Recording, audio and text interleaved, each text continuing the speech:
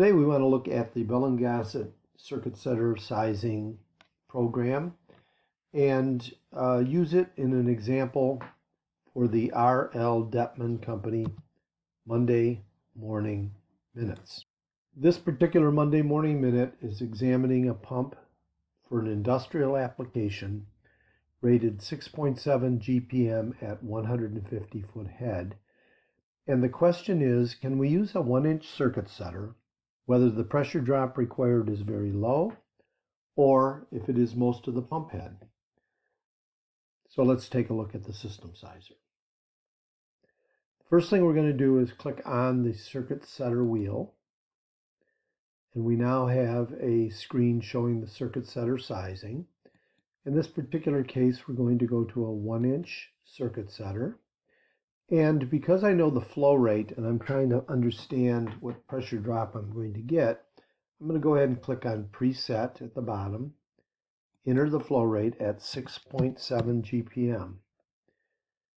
And I'm going to start with a low head loss, let's just say 3 feet. And I know it's difficult to see because of the color, but in the setting right here, the percent closed will be 2.6 degrees.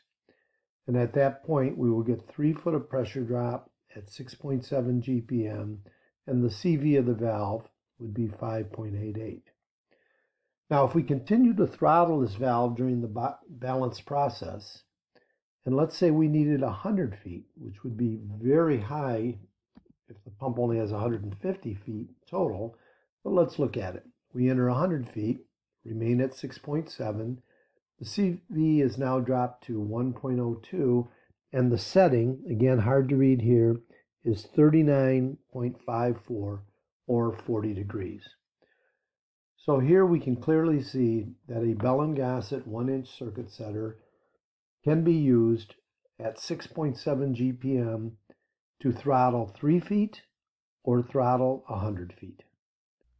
If you would like to learn more and download the Bell Gossett System Syzer program, simply go to www.deppmann.com, our website,